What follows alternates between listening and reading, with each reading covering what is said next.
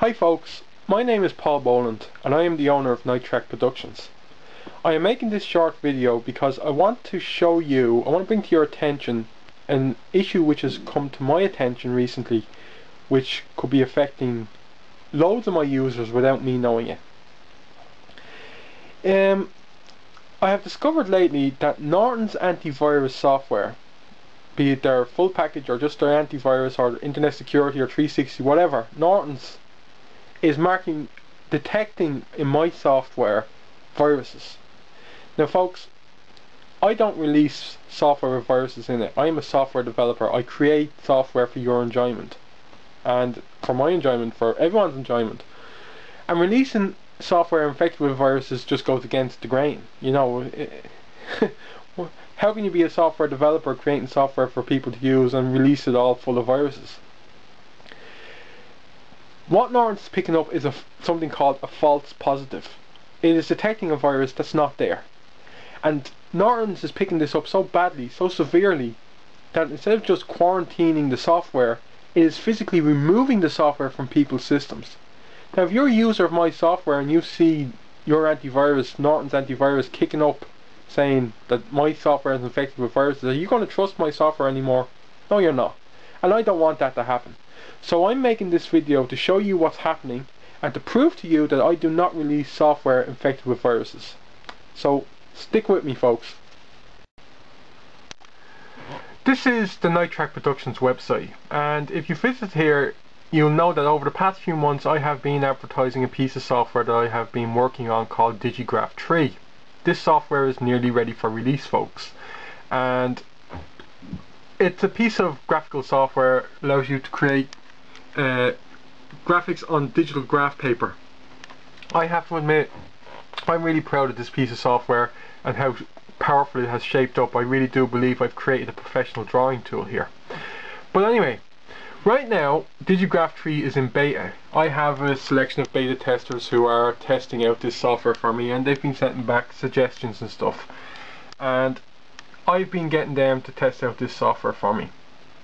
Now folks, what I want to show you is, years ago I used to be a Norton's antivirus antivirus user. I trusted Norton's antivirus to protect my system, but I started hitting the problems that has come to my attention now of the software. Norton's antivirus was deleting my programs, and that was not a runner folks. As a software developer, that is not a runner. So I changed my antivirus and I went over to ESET Nod 32. This is the antivirus that I use nowadays folks. It's very powerful, it does the job perfectly just like Norton's did, it protects my system very well, and I have no problems with it folks, and it has no problems with my software. And I'm going to prove that to you now folks. I have the Digigraph Tree beta installed on my computer here. So if I just come down here to the start menu, there's the Digigraph Tree beta. So I'm going to run that folks, and as you can see the beta launches. There is no problems whatsoever. There's the software started, everything is good, all is well. Now folks, I'm going to show you what happens when I try to run this software on a computer that is running Norton's antivirus software. Right, I'm down in my friend's house, and if you look here you can see that he is indeed running Norton's antivirus software. Well, it's the internet security package, but as you can see it is a Norton's product. So this page here is the Digigraph Tree beta page, and what I'm going to do is I'm going to download the beta, I'm going to install it, and then I'm going to run it, and wait and you see what happens here. So let's download the beta version. I'm not a Chrome user folks, so I'm not 100% sure how this works. Right, there's the beta, it's downloaded, so I am now going to install it.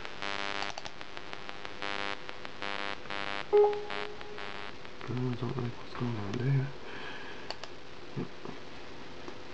Okay, so we're installing the beta.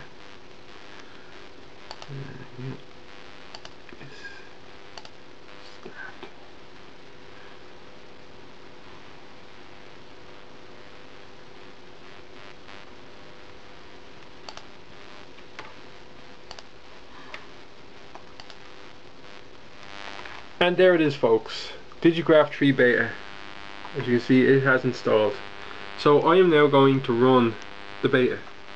Now this is the same beta version you saw running on my computer just a few moments ago. Now, as you can see, the beta is not launching. There is a lot of hard disk activity going on. The hard disk light on the computer is flashing away.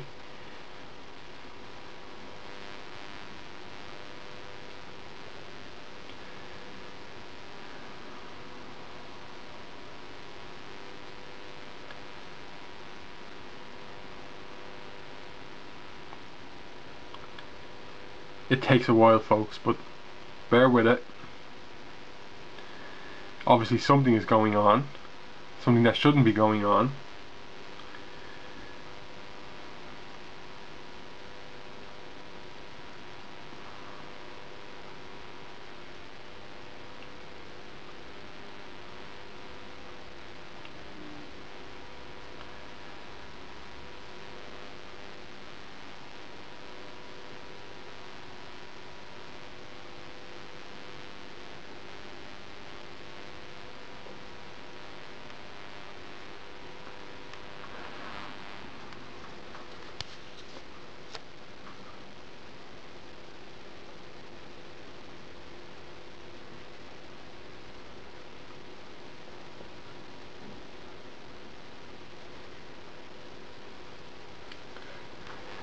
And just show you there, folks, the hard drive light is flickering away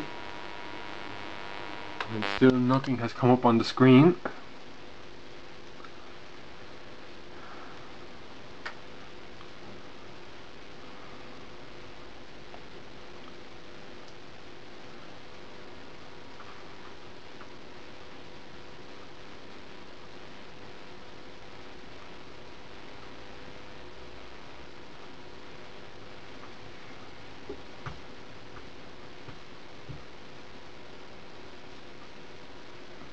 I'm going to run out of storage space on this memory card now in a minute. I'm going to have to edit some of this out. This is taking way too long.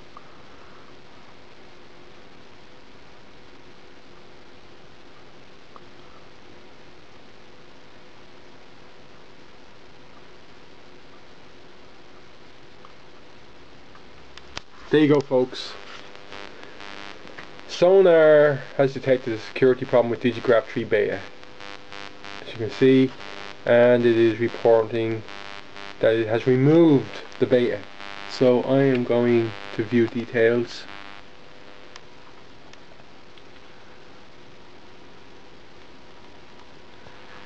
And here we go. It's infected file removed. It has detected a sonar threat. So as you can see, folks, according to Norton's, Digigraph Tree beta is infected with a sonar heuristics 112 virus. And as you saw just a few minutes ago on my computer, there was no problem whatsoever. What you're looking at here, folks, is an email reply that I got from Symantec after I alerted them about the false positive reports that I was getting from their antivirus software. If you look here, you can see it's from Symantec itself, the creators of Norton's antivirus. Have a look down here, folks. It says, in relation to your submission, upon further analysis and investigation, we have verified your submission, and as such the detection will be removed from our products. In other words, folks, I was right. There is no virus in my software. This is indeed a false positive report, and Symantec have now cleared it up and will hopefully deal with it. But the point I'm raising here, folks, is I shouldn't have to do this. Antivirus software shouldn't be detecting a virus where there's none. And as I said, I used to be a Norton's antivirus user until this started cropping up and it started deleting my software. Then I had to switch, I had to move away from Norton's, and I moved over to ESET Nod 32. And ESET Nod 32 does not raise any problems, folks. There is, as you've seen, I was able to run the beta version of Digigraph Tree earlier with this antivirus working, and there was no hassle with it, folks. It didn't kick up any murder whatsoever. So, in a sense, antivirus software has become a virus. That's my conclusion on it. But it's good that I can report it to Symantec and whoever else that I might have issues with, but I shouldn't have to. Antivirus software should look for viruses, and if it sees something it should say, right, well, there's a virus. But to be deleting and removing software that's not a virus, it's harming independent developers like myself, who are trying to create a piece of software for us, for myself and other people like you to use and enjoy. And I mean, think about it. You download a piece of my software, you install it, and what do you get? You get a message saying that there's a virus in this software. What are you going to think? Well, you're going to think that I'm releasing virus infested software, and that puts a bad name on me, and that's not a runner, folks. It's not. Anyway, the purpose of this video is done. I've shown you now that I do not release virus filled software, and that what I'm getting is false positives. So the video's done, folks. Thanks for watching. Bye.